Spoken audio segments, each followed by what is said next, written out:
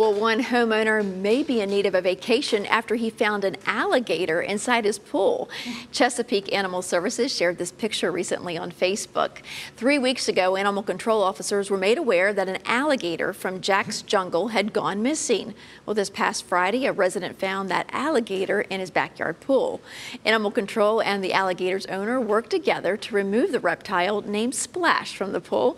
He was taken back home just a few houses down from where the animal was found swimming. Fingers crossed that Splash was jumping into the pool. I feel guilty when my dog goes into my neighbor's yard. Yeah, I know, right? For sure, for sure. That's a little wild one.